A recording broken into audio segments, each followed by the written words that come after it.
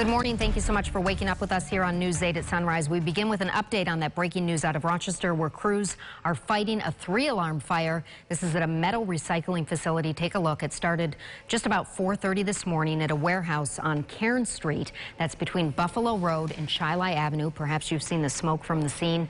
Firefighters telling us a passerby saw smoke, called 911. The first crews to the scene attacked the fire inside the building, but we're told it got too hot. They had to pull out. A hazmat team was called to stand by as firefighters sprayed the fire from the outside of the building. No injuries, thankfully, have been reported. Firefighters say the roadway may be closed for a few hours this morning, so expect that. Drivers along 390, you can expect to see smoke in the area of the airport.